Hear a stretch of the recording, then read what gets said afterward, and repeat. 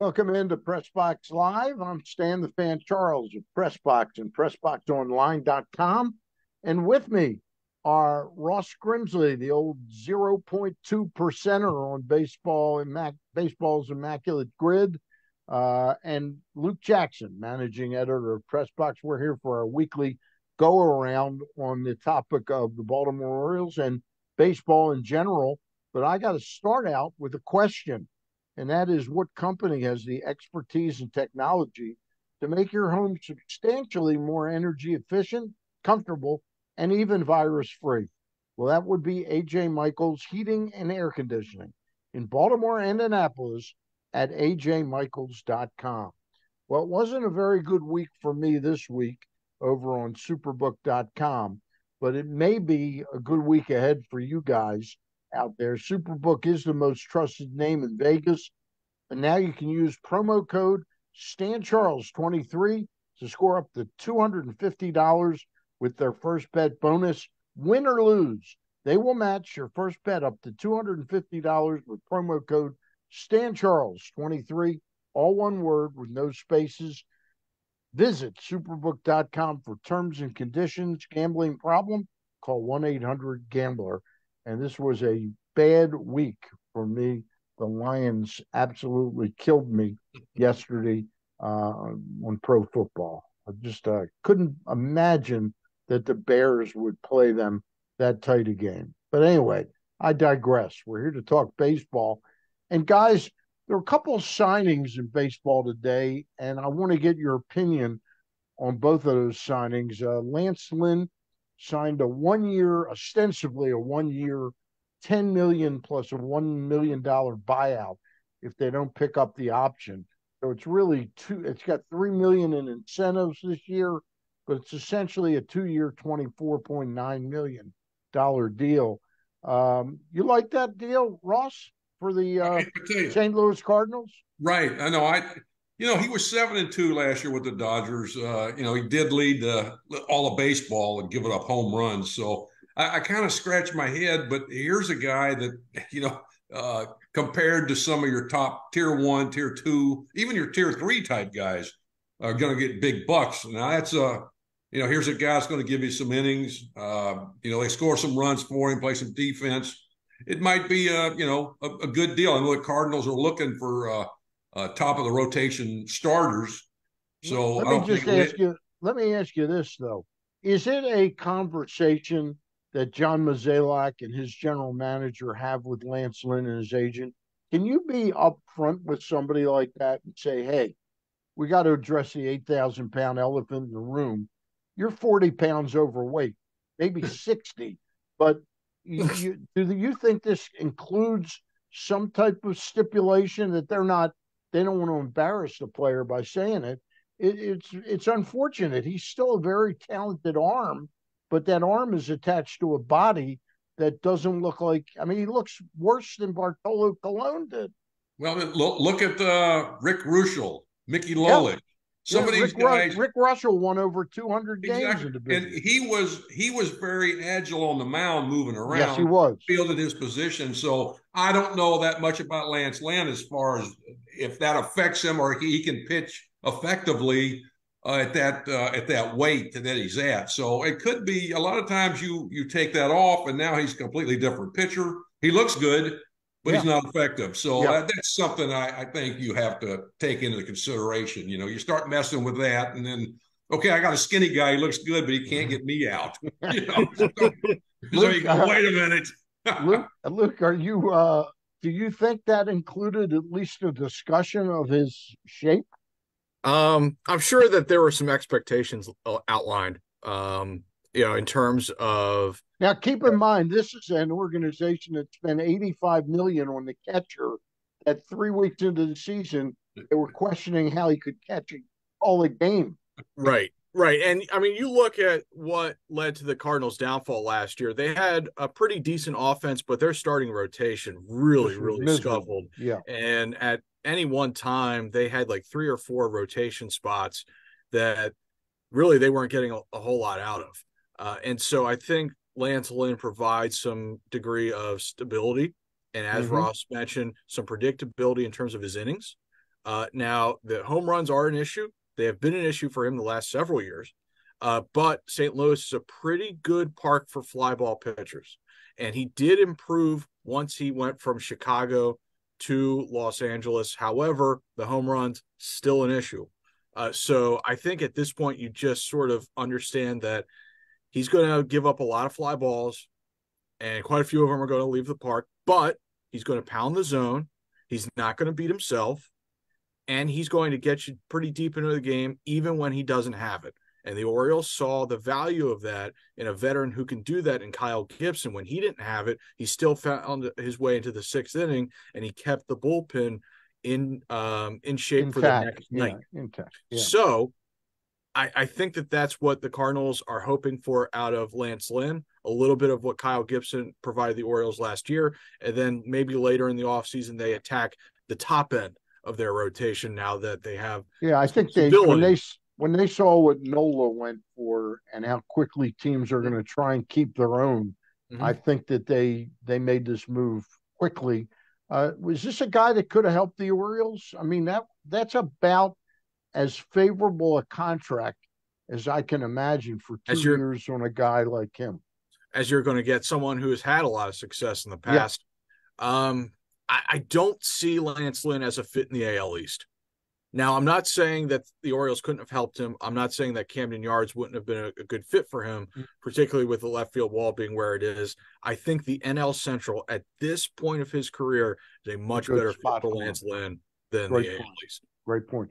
Ross, the other trade free agent signing, was Ronaldo Lopez signed with the Atlanta Braves and got 3 years at $30 million total, 10 a year for 3 years. He's a relief pitcher now, ostensibly, but they said, hey, not so fast. We want to take him to spring training and get him ramped up to start, because we think that he could possibly fit there at the end of the rotation, but we like it chances of him ramping up and then going back to relief rather than trying to ramp up in the middle of the season. Can you talk to that, Ross?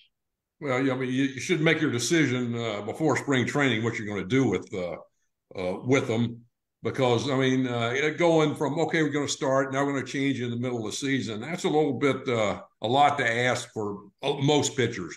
Not saying that some can't do that, but I mean, you got to redo your whole how you prepare. You know, but from a physical standpoint, is it smart to start a guy off ramped up, ready to go 6-7 innings, and then move him to relief rather than the other way around when he's not built up? Yeah, no, I mean, it's better to build your pitchers up with more innings than they have to pitch. Right. You know, I believe that, but it's. You know, you need to have a plan where the guys, this is what you're going to do. Being an everyday player, a utility player, or starter, this is what we're going to do, and move from there. And then you don't need to have a guy guessing, am I going to platoon with this guy? Am I going to be a starter? It's tough enough to be a reliever and know when to get up, know what to do.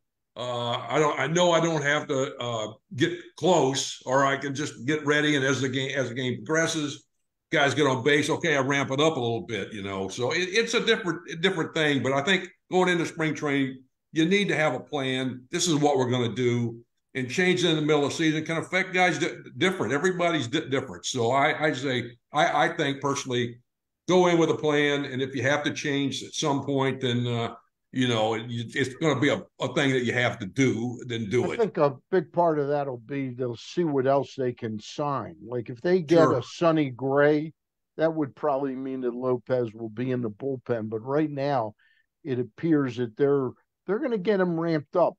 Luke, the Atlanta Braves, assuming that he ends up in the bullpen eventually, they've acquired. They gave up 5 players for Aaron Bummer, which they must see something in him that they really think they can fix. Right. They re-signed Pierce Johnson. They re-signed Joe Jimenez. This is pretty aggressive to make sure their bullpen is deep and long, isn't it? Well, I think the Atlanta Braves are a perfect example of a team that believes that there is no substitute for a swing and miss fastball. The relief pitchers late in the game who can beat you in the zone with a fastball. And it seems to me that they're collecting those types of players because Reynaldo Lopez, his results have been a little up and down. Right. He's kind of been a generic setup man, but I'm guessing they think that they can get more out of him than the White Sox did. This is a kid with big stuff. This is a kid who's always had big stuff. He's up to 99, but he's had a little bit of command issues in terms of missing in the middle of the plate and with walks. And then Aaron Bummer, he's got huge stuff from the left side. But he had some, I think he had a 5 ERA in wherever he was last year. So, yeah, they're taking. He may have had an ERA over 6, I think. Believe it or not. So yeah, they're taking a chance on stuff. And you always hear Brandon Hyde talk about in his post-game press conference, why did you go to pitcher X in this big spot? Well, I'm betting on the stuff. You hear that a lot. Braves are betting on the stuff with these guys. And they think that former Orioles pitching coach Rick Kranitz can help get it out of them. 3 years, $10 million a year for Reynaldo Lopez, the price of relief pitchers of really that might have a resume that the Orioles would be interesting, and I think just went sky high again. Yeah, I mean, a guy like we were talking about Hector Neris a week ago. Right. What do you think he's getting? $13-14 million a year? He might get 2 years, $28 million or something like that. Okay. Yeah. Hey, along those lines, I promised everybody that we'd talk a little bit about free agents for the Orioles. And I'd say that we can mention hitters, and everybody knows I love Justin Turner and think he'd be a great fit, especially if the club does trade Santander or one of the other bats. So I like him. But I thought we'd confine ourselves for the most part today to free agent pitchers and then trade candidates that we see. Ross, I'll let you start. Do you have a free agent or two that you like that could help the Orioles pitching staff? Well, I mean, I think you have to understand, everybody has to understand that obviously the top tier, 1, 2, or 3, I don't see the Orioles going after any of those guys because of obviously the money that it's going to cost for them. And I just don't see them doing that. Now, your 4th and 5th tier guys, you got a guy like Matea from the Giants who was in the bullpen where he was effective, but he opted out so he could try to start. This is Sean Manaea. Manaea, yes. Manaea. Okay. And here's a guy. You look at some other guys that are in, I think, the price range, the Orioles. Seth Lugo, he's going to give you innings. He's going to throw strikes. Mike Clevenger, interesting guy. Yep. He's got a lot of movement. He works really quick. He's had some injuries here and there, but, he's a young guy. Going to throw up some innings for you. He's also a guy, Ross. He's also a guy that broke protocol the first year of the pandemic, and did I think it was with Zach Plesac. I think it was the two of them. They went out drinking somewhere while the club was on lockdown. Right. He's a something else. He's a different type of guy. Jordan Hicks. Here's a guy that I think he's going to go for some big money. It's all a matter of what. If the Orioles want to spend this money or they want to make a trade, and we're going to have to wait. I would be surprised if they make a move even after the winter meetings. They're going to wait and see where everything falls out. The guy from Houston, the right-hander, Hector Neris. He's a guy that's very interesting. That could help out. Going to go for some big money, though, I think. Another guy, Luis Severino. He's a free agent. He's had some injury problems, I think, a lat, an oblique. And he had a Tommy John, didn't he? Yeah. This is, a few years ago. But here's a guy that's interesting that he could come back, and who knows what he could do. Giolito. I mean, here's a guy, young, interesting. I don't know if he's a top of the rotation guy. Not really, but also it looks like. I mean, why wouldn't you bring Kirk Gibson back? These are the guys you're looking. Kyle Yeah, Gibson. Kirk Kyle. Gibson. Yeah, Kirk Kirk Gibson's a Gibson. little long on the tooth. Well, yeah, you don't want, and probably don't want to have him on the mound anyway. Right. Luke, you have any names that you like? I don't Any think I can free? top Kirk Gibson. Yeah, That was He's going to come back as a pitcher. Yeah. You mentioned Hector Neris. I like him as a possibility.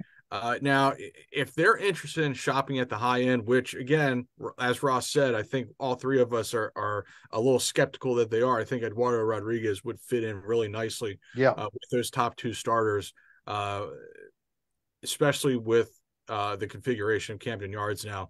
I think a guy that you brought up, Stan, would fit in nicely as well, but more as a bottom of the rotation kind of Kyle Gibson replacement would be Kenta Maeda, right, who has had a successful career with the Dodgers and the Twins. And he has a history of compiling innings.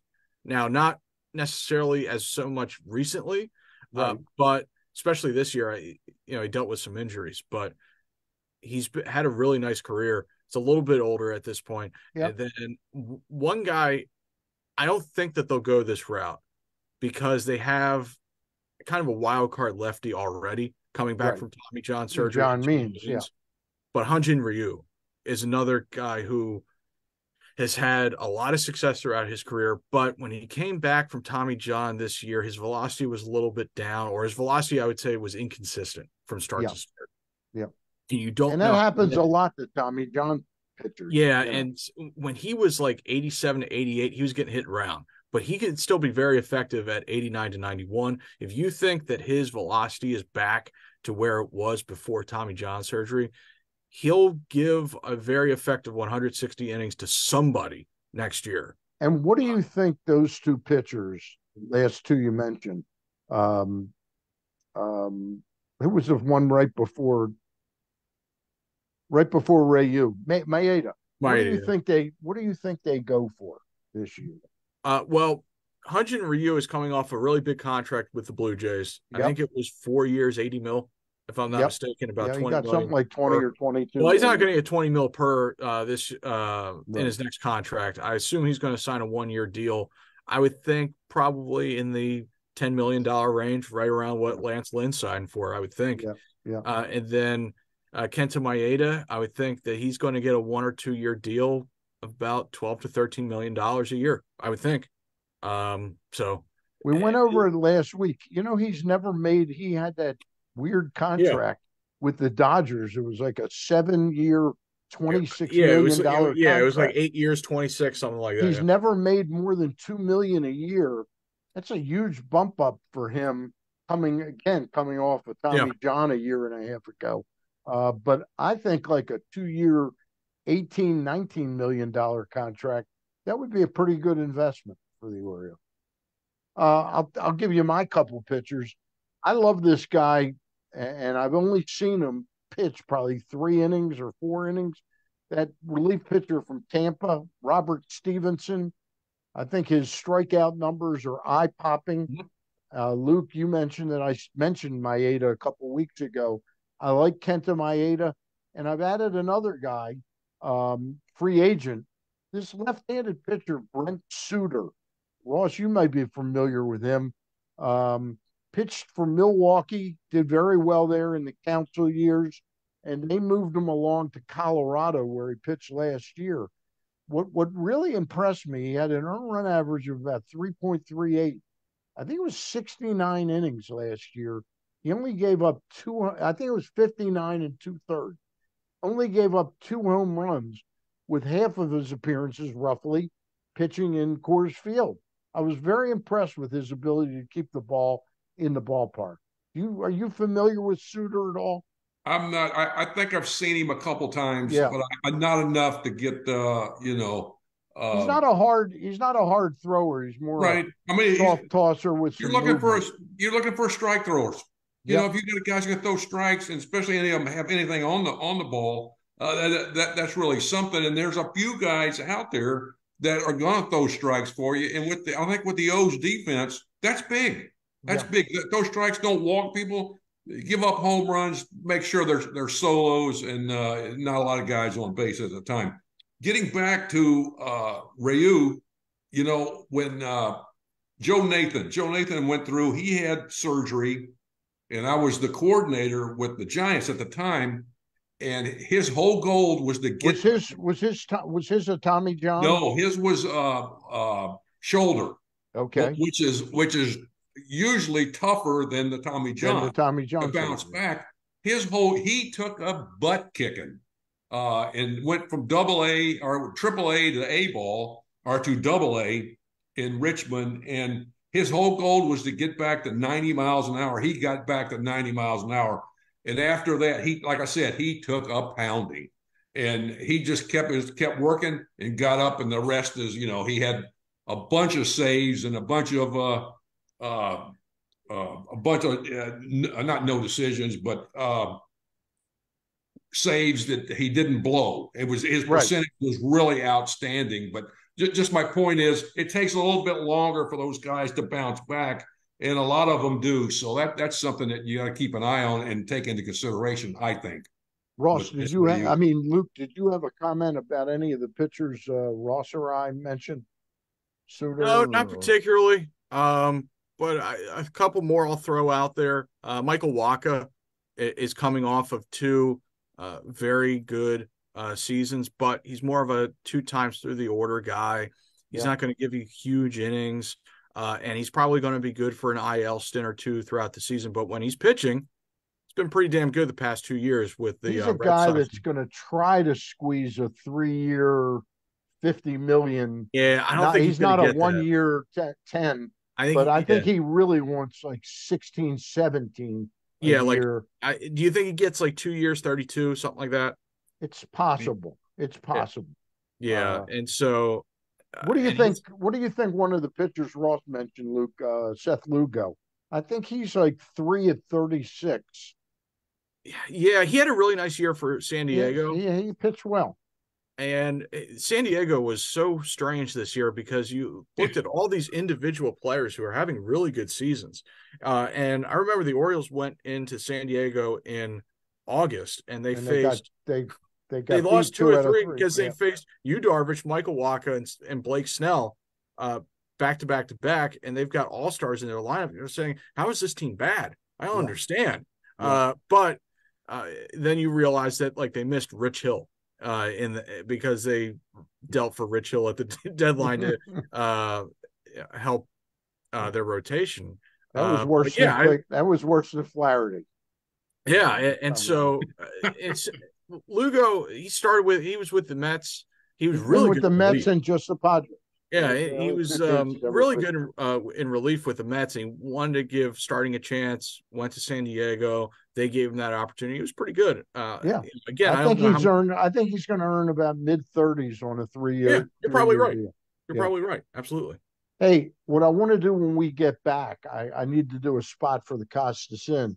We'll each get a pitcher that we might like out of a trade. Okay, I have a couple names, and I'm going to drop to one of them, and we'll talk about it in just a minute.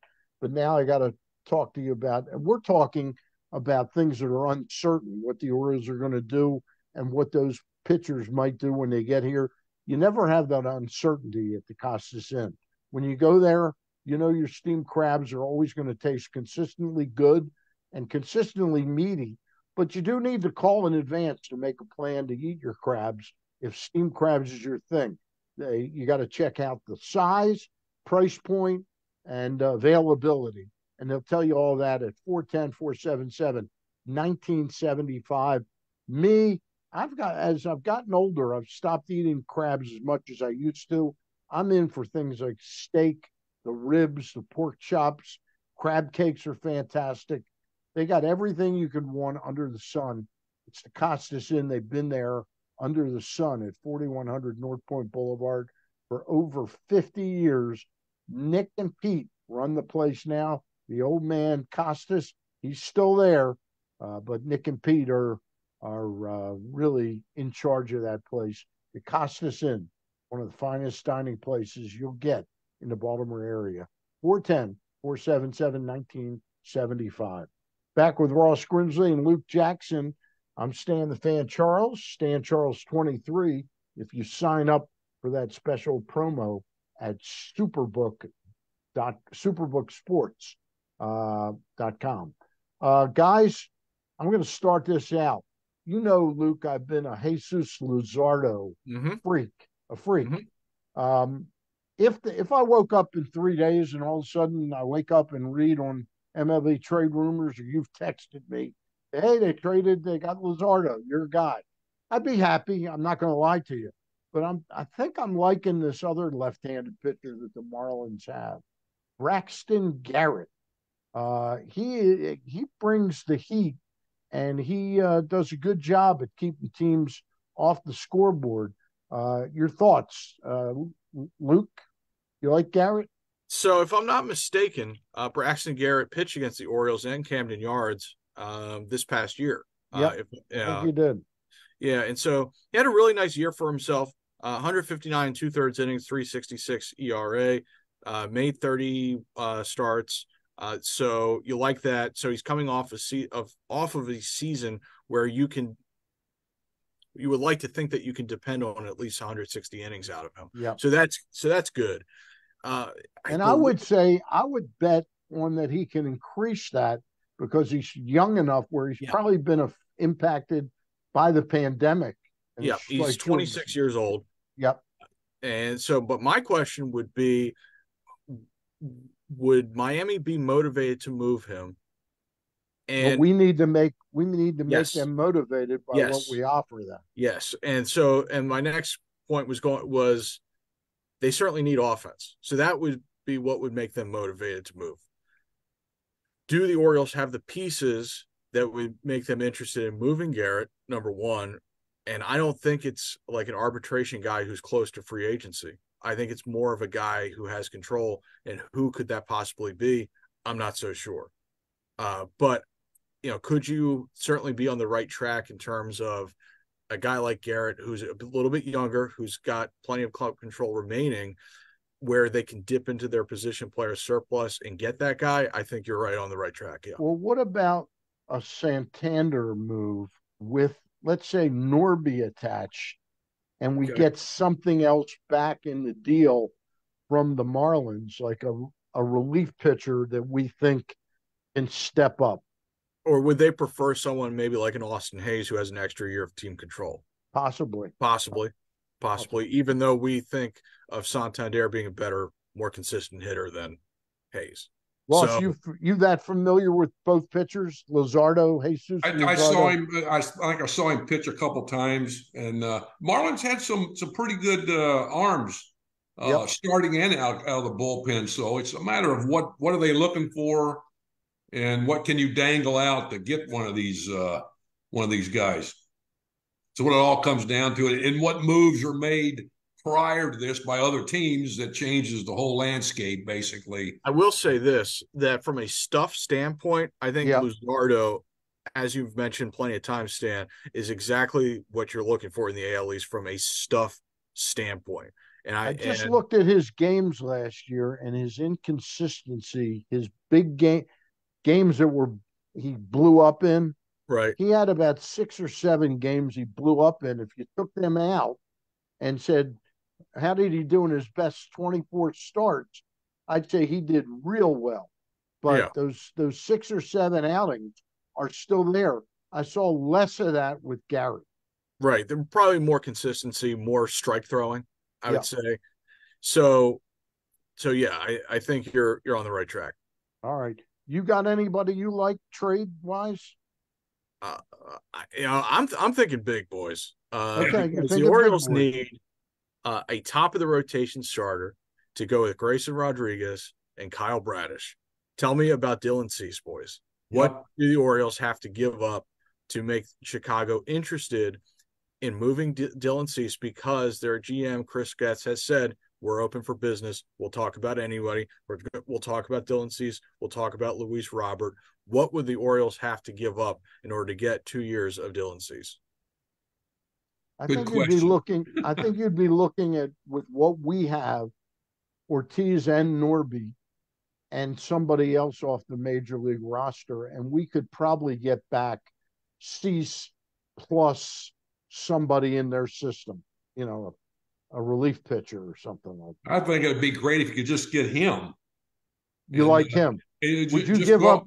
Would you give up Hayes and Norby and Ortiz? Absolutely. Absolutely. Okay. This guy is a, top of the rotation guy. Good stuff. I think you got him for 2 more years. yeah. So there you got What something. happened? What happened to him this year, Ross? You think it was just being in a bad environment?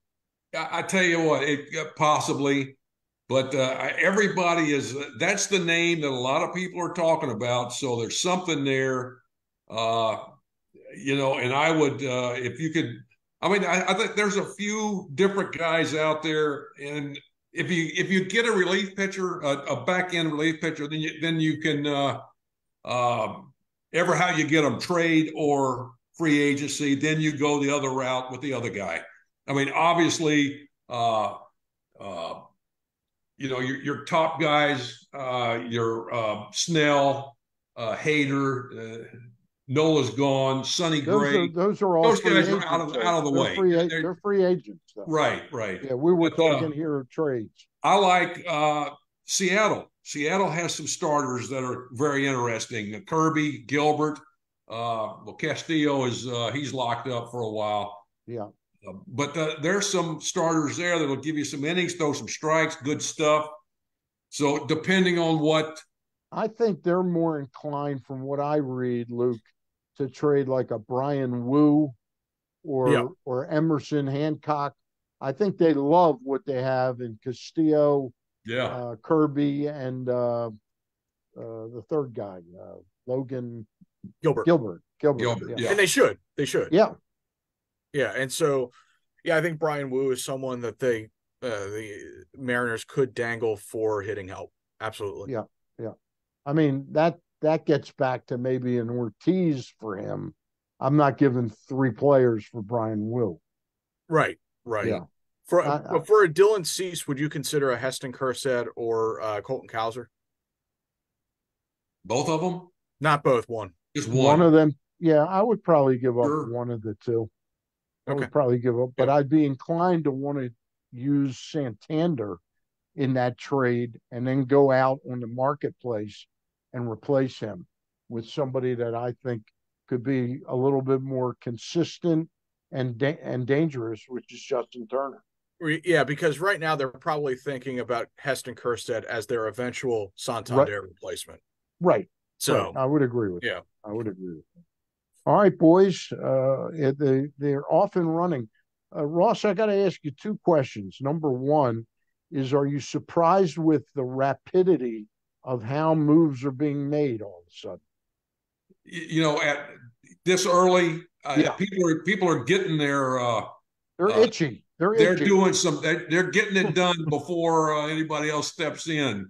And these are the people who are aggressive, and they know what they want, they know what they need, and they're going out and getting it, and hopefully for a decent price. I mean, if the Dodgers go and get everybody thereafter, they're going to have $500 million in salary. That's going to be amazing. Plus Ohtani, that's a big. Ohtani is somebody that really it sounds like they're going after, so that could be very interesting. Do you see any way in the world that Kershaw really makes it out of LA on a 1-year deal anywhere else? It depends on who they go. They're trying to get every starting pitcher. Well, he's from Texas, so I mean, there's thoughts about Texas. I'm talking about us on a 1-year deal. Clayton Kershaw. Geez, the Orioles happen, Luke. Ain't gonna happen, Luke.